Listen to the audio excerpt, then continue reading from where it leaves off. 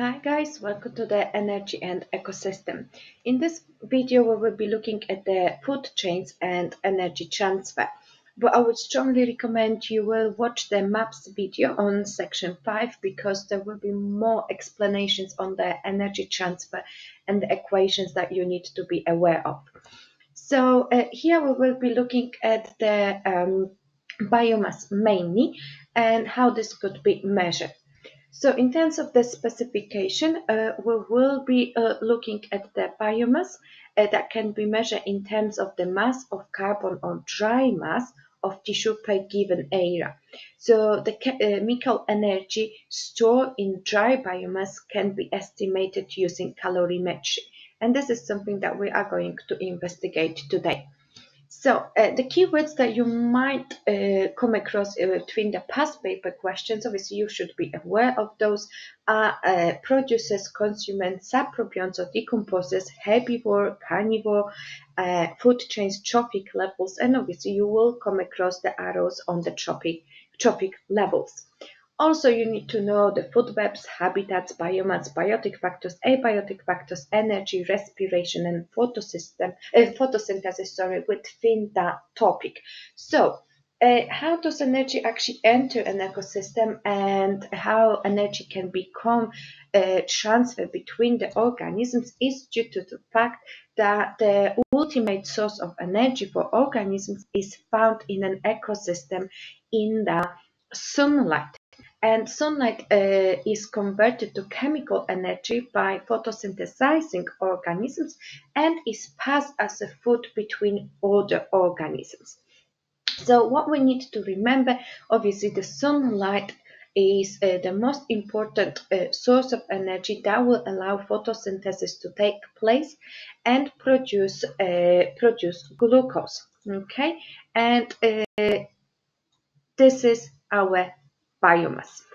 So, in terms of the food chains, it is not much to talk about, and I would actually avoid this topic on your essays because it's not that much relevant, but C questions could be asked. So the food chain is a model to illustrate the feeding, so the trophic relationships between organisms.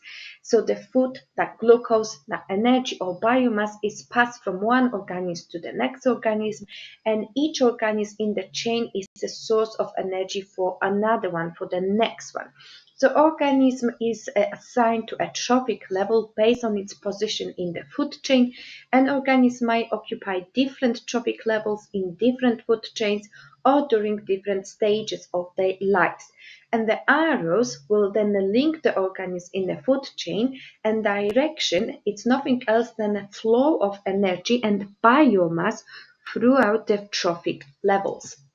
So this is the example of the trophic levels where we've got producers, primary consumers, secondary consumers, tertiary consumers, and obviously each of those organisms is going to lose energy for the respiration, and in terms of them dying out later on, they will be decomposed by decomposers.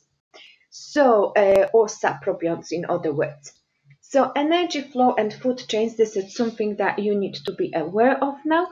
So biomass, obviously, it's something that will be passed on, produced by the plants, and this is affected by few things. Also, we say that the main starting point is the sunlight, but the light could be reflected, for example, the green light.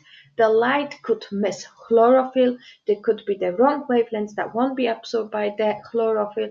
The respiration will be taking place by the producers as well, which will use the energy, and the inefficiency of the photosynthesis is another factor which will affect the biomass. So energy flow within those food chains will be limited to about 4 to 5 trophic levels.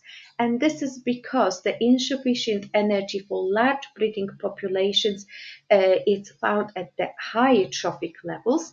The total mass of organisms is less at higher trophic levels, and the total energy available is less at each trophic level as one moves up a food chain, and that energy is lost for many activities, and the main of those is a respiration, which you always need to mention in your answers. So if you're looking at this, okay, the low percentage energy is transferred because it's not consumed, cannot be digested, it's lost, for example, as the urine or feces, and it's also used to maintain the body temperature. So, in terms of the energy taken by organisms, we need to consider the fact that energy is passed on as chemical energy in biomass to the next trophic level. It's stored as chemical energy in detritus and then passed on to decomposers when they will decline. And it's converted to heat energy by inefficient chemical reactions and transport pumps or friction due to movement. And also heat energy is given out to the surroundings by radiation or convection. So what are actually the dendrivores? So those are the things that will fit on dendroids, so the dead or declining material, giving it a bigger surface area for microorganisms to work on.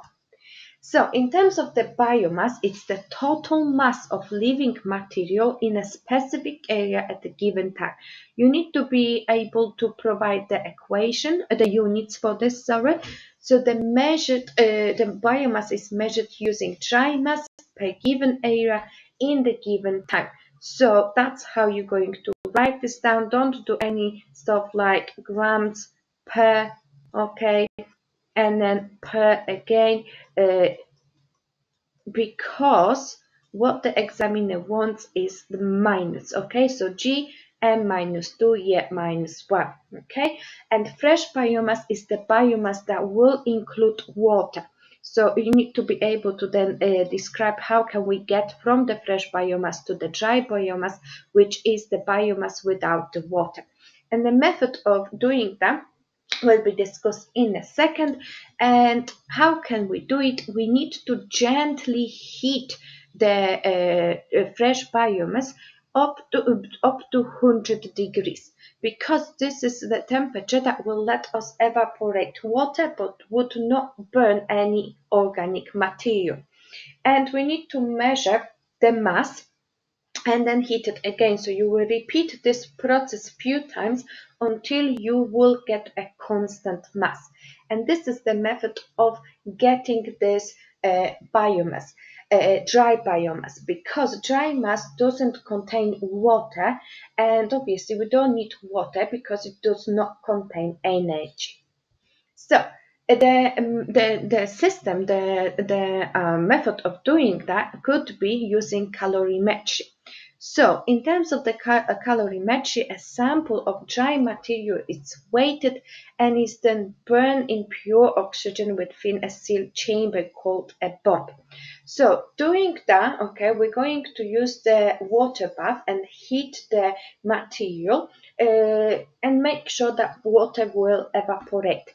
And obviously, as we know, much heat, so that energy is required to raise the temperature.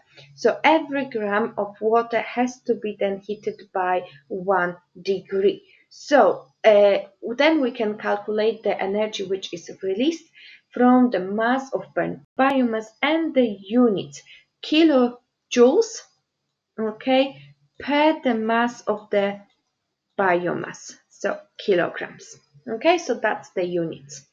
So finally, food webs. Okay, so food webs are more complicated kind of food chains.